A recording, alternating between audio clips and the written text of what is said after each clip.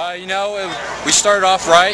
Offense, we went, 5 plays, got down there fast, and then the defense did their job, forcing down there. They drove on us for a long time, and we got that field goal block. It was awesome. Just awesome performance by our team. It seems that when you guys had the up-tempo offense, it really kept you guys going. Talk a little bit about that. We just prep it in practice, and we kind of get our rhythm going like that. We get our momentum, and momentum's powerful, so we like it, and it gets the defense tired, so that's kind of our bread and butter. Not bad having that receiver core of Jesse and all those guys.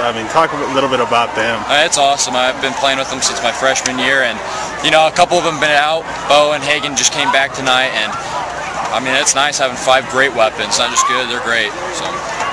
You had a wonderful performance tonight. You had 5 touchdowns. How were you able to pick Bonneville apart? With Coach Rivero, he does a great job prepping me with film, and just kind of that. I just had a mentality going in here that I knew what they could bring, and they showed it, and we just executed. So it was a great job by our whole offense and the team. At the beginning of the season, was there a little kind of apprehensiveness as far as living up to the expectations since you guys took the title last year? Yeah, but Coach Rivero made it very clear that last year was last year, and we needed to make our own legacy. And that first game, it really woke us up, and now I think we're rolling, and we just want to keep continuing. What you got to do to get ready for Roy next week? Not let this one get to our head, and just look what we can do better, and look what we did great tonight, and just keep building.